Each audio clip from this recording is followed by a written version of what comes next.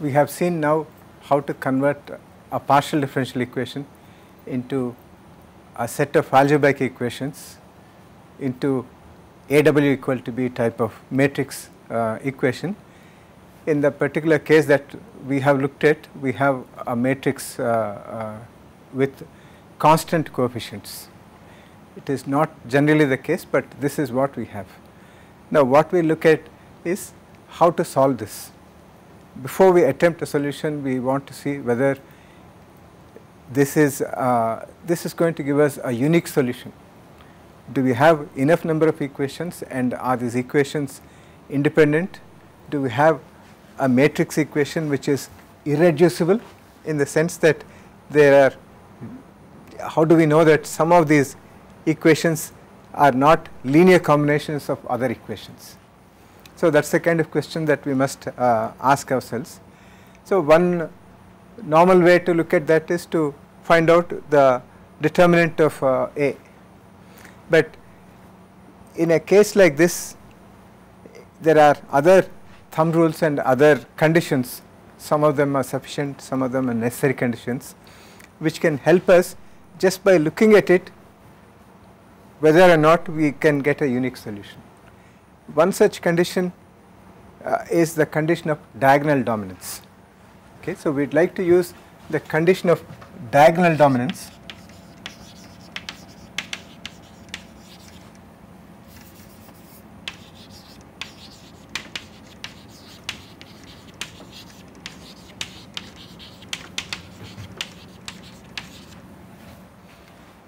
to check whether we have the possibility of getting a unique solution.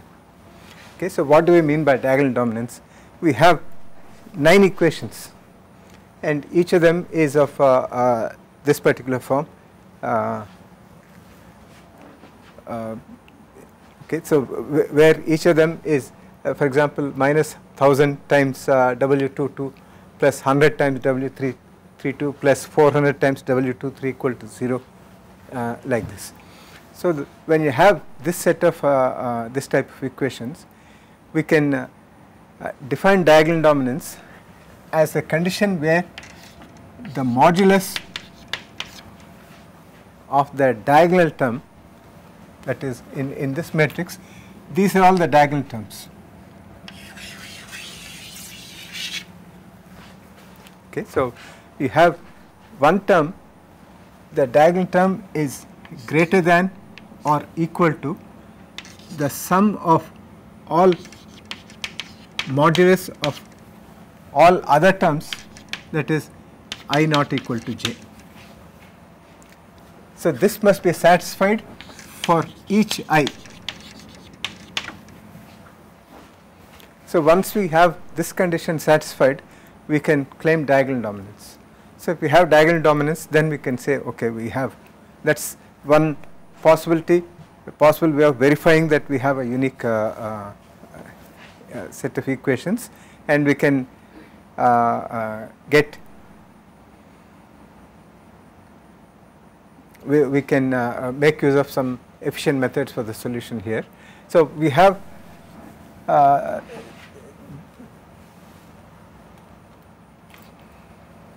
okay, we'll have to edit somewhat here. So in order to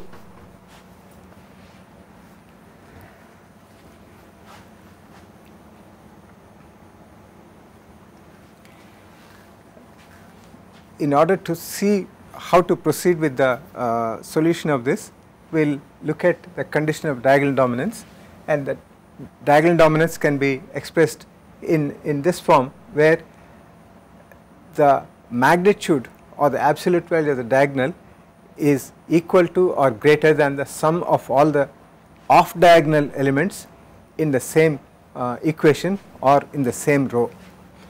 And when this is satisfied with greater than symbol in all cases, that is known as the strong form of diagonal dominance.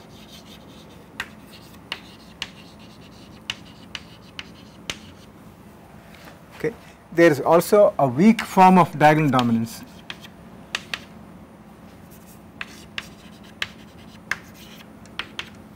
which is that the modulus of the diagonal term is greater than or equal to the sum of the modulus values, okay, the magnitudes of all the other off diagonal terms, okay, for all I, that is for all equations, and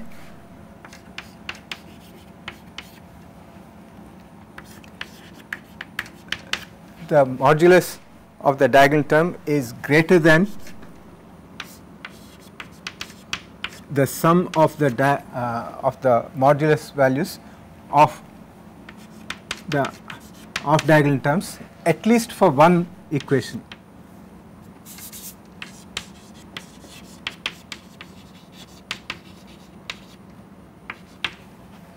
Okay, so we have here 9 equations.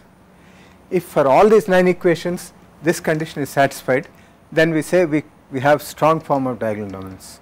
But if for all of these this condition is satisfied with either greater than or equality sign, but there is at least one row for which this condition is satisfied with the greater than sign, then we say that we have a weak form of diagonal dominance.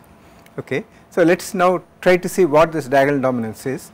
That if you look at the first row here, this represents one equation, and that equation, algebraic equation, is for W22, and in that equation the diagonal term is 1000, the magnitude is 1000, and the other off diagonal terms are 100 and 400. So, that is the sum of these two is 500 and this is 1000. So, this condition is satisfied for this equation. If you come to this, the diagonal term is 1000, magnitude is 1000, this is 100 plus 100, 200, 600, totally 600. So, this is also satisfying this condition here. Here is again 1000 and the sum is 500. So, again this condition is satisfied. Here it is 400, 500, 900 and this is 1000. So, again this is satisfied. For this equation here 400, 500, 600, 1000 and this is 1000. So, this equation is not satisfied for this row, okay, but for all the other rows this equation is satisfied. So, that means that this matrix here is not, does not satisfy the condition of strong form of diagonal dominance, but if you look at the weak form, then even this equation satisfies this this condition, because in this case it is equal to. So, it is for this equation the diagonal dominance condition is not satisfied in the strong form, but it is satisfied in the weak form, and for all the other equations it is satisfying the this strong form of okay, with a greater than sign. So, that means that we can claim that the weak form of diagonal dominance condition is satisfied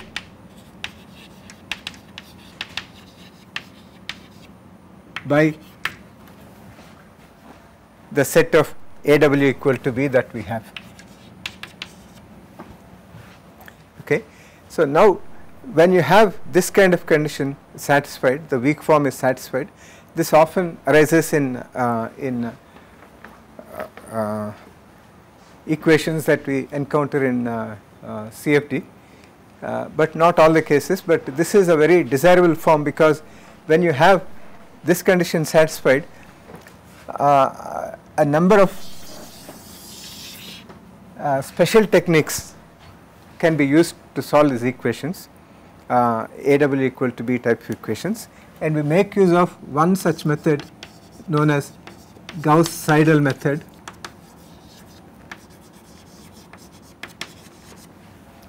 for the solution of these equations. So, this is an iterative method.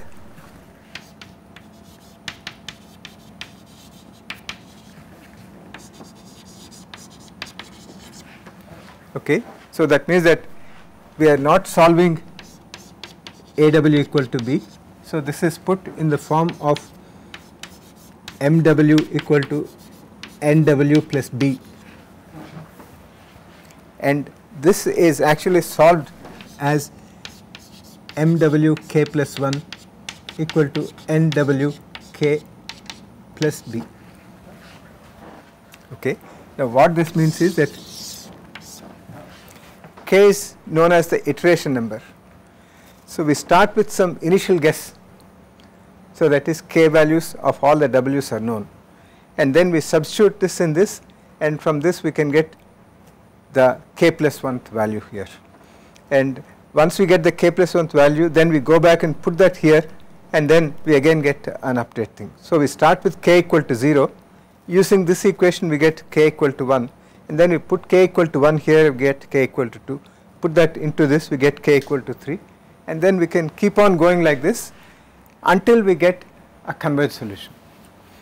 We will get a converged solution if we have the weak form of diagonal dominance for the condition A, okay, for the matrix A. If we have a coefficient matrix which satisfies the weak form of diagonal dominance, this Gauss Seidel iterative method will converge no matter what the initial guess is. Okay. So, when we are solving large sets of equations, when we are solving with lots and lots of grid points, then this becomes a very good method, and we will discuss this more in later weeks. Right now we take it for granted that this is a method that we can use to solve these things, and since our condition our coefficient matrix A satisfies the weak form of diagonal dominance, this would be a good way of good method for the solution of these equations. Now, how do we actually do this? So, what we are actually doing is that we take each equation here, and then we put the we start with this, the first equation. This is minus 1000 W22 plus 100 W32 plus 400 W. So, that is, this is 2 3 wait we have 3 2 3 4 and 2 3, yes. So, this is 3 2 and 2 3 equal to minus 1000. Okay. So, we can, in this equation the diagonal term is always kept on the left hand side, and so this is what we are looking for.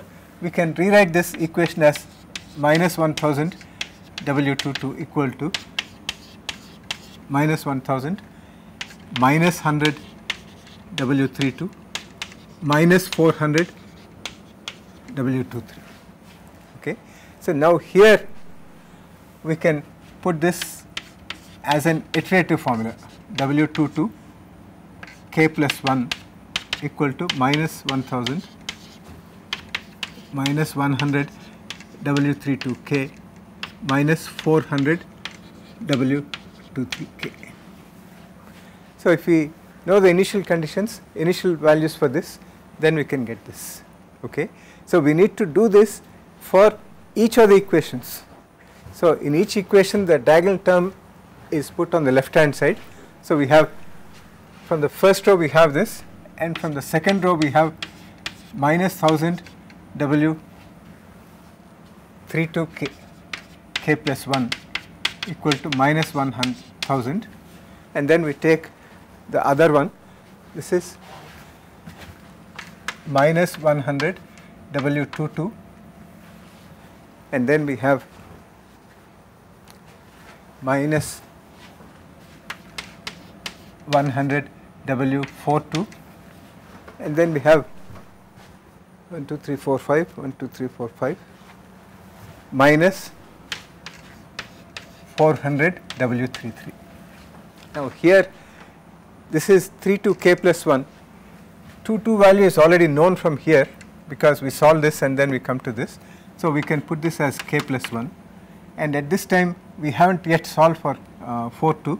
So, we put this as k and k, and we come to the third equation. Here it is W442.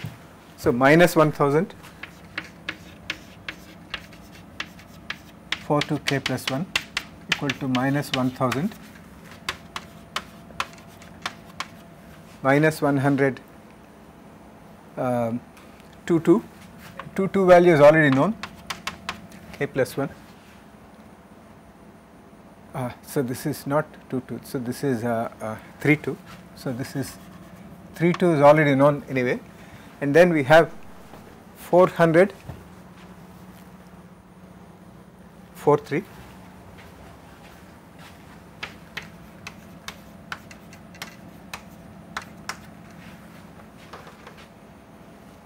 and then we can write this as the next equation is for W23 .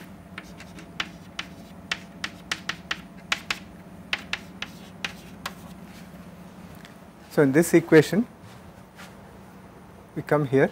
So, this is minus 400 W22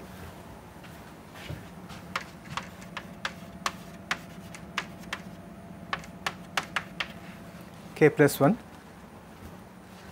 and this is W33 minus 100 W33k because that is not yet calculated, and then we have this one here which is W24 .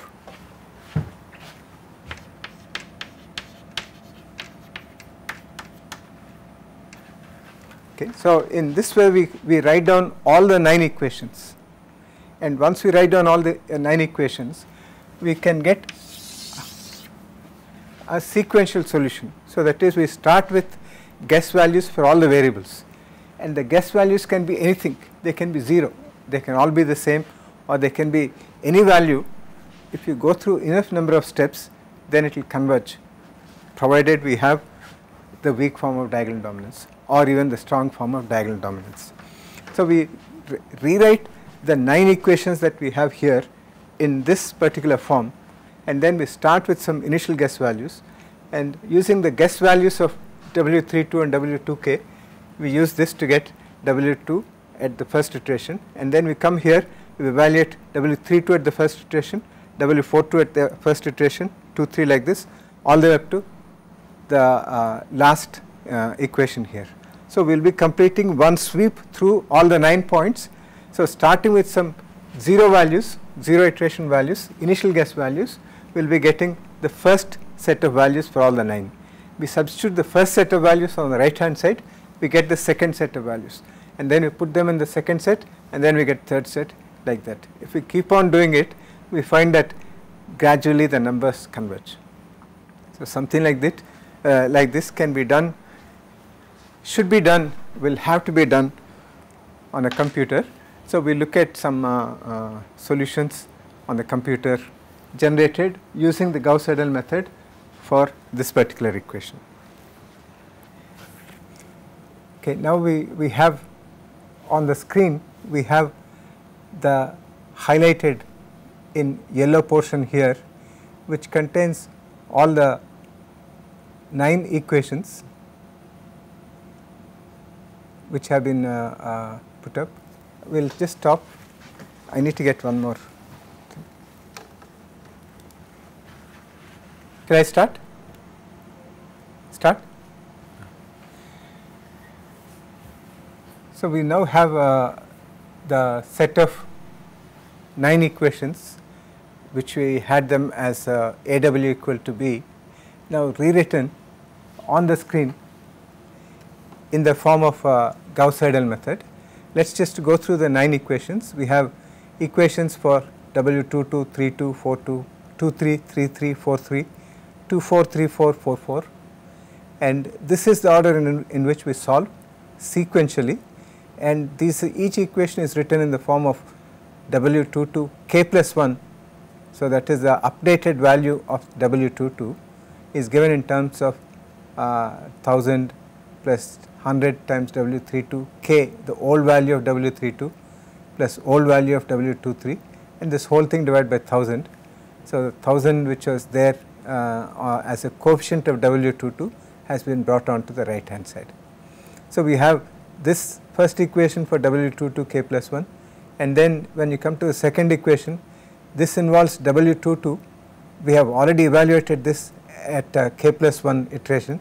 So, we make use of this, and 4.2 is not known at k plus 1 level, it is known at the kth level or kth iteration. So, we substitute that, and we substitute again the old value of W33 and then estimate the new value of W32, and then we come to 4.2. Here 3.2 is known, so we have k plus 1, 4.3 is not known, we have k. 2.3 has W22 which is at k plus 1, and W24 and 3.3 are at k. Otherwise, the coefficients remain the same. So, it is just rewriting of the equations in such a way that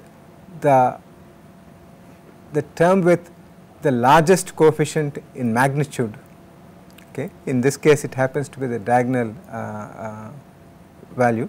Okay. So, that particular thing is brought to the left hand side, and all the others are taken to the right hand side, and if their value is known at k plus 1th level time step or iteration step, then we use that. Otherwise, we make use of the old iteration value, that is k value like this. So, when you come to this 4.3 k plus 1, here 3.3 is already computed here. So, we make use of the latest value. 4.2 is already computed here. So, we make use of the latest value. 4.4 is coming down further. So, it is not known at the current k plus 1th iteration, we make use of the old value.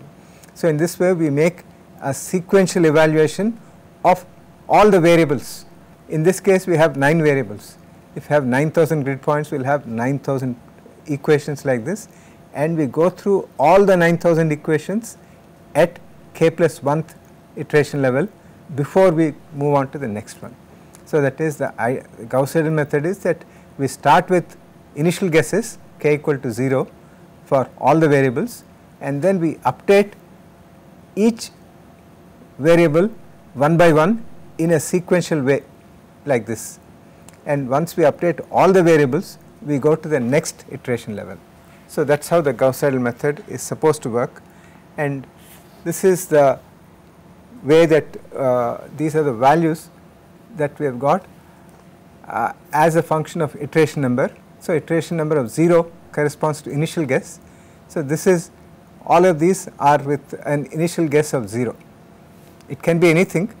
So, we started with some initial guess, and then we updated this first, and then this, and then this, and then this like this. We updated all the values using the formulas that we have derived by rewriting AWB equal to B form, and then once we evaluate all these things, then we come to the next iteration level. We reevaluate this, reevaluate all these things, and we can see that we take any value. It started with 0, 1, 1.67, 2.17, 2.46. It's the incremental value is becoming smaller and smaller and smaller, and then you can see that at the end of 14 iterations it has come down to 2.7713. So, the increment is only 0.0002, and this one is also increment is in the last decimal place here, in the fourth decimal place here, and here like this. And if we increase if we go further and further, we will see that even the fourth decimal place will not change, the fifth decimal place will change. So, depending on what accuracy of solution you want, you can stop after so many number of iterations. And so, this is how the Gauss Seidel method works. You start with you rewrite your original set of AW equal to B equations, which you got by discretizing the partial differential equation using finite difference approximations, and you check whether the coefficient matrix A satisfies either the weak form or the strong form of the diagonal dominance, and if it does satisfy, then you can make use of the Gauss Seidel method and rewrite the equations in this k plus 1 and k form in a particular way, which we will discuss in later classes. And once you have these formulas, then it is just a sequential iteration of this with any initial guess It need not be the same for all the variables, but it does not matter what they are, eventually they will converge. There is a guarantee of convergence provided the equations are linear and they are irreducible and they satisfy the weak form of diagonal dominance. So, in such a case we can make use of the Gauss Seidel method and get a solution like this. And you can see it is converging to some value, and the values are not the same in all the cases. There are some which are smaller and some which are higher. The highest value is 4.1 and the smallest value that we have got is 2.77. And how is this correct? 4.11 is for W33 and W33 happens to be the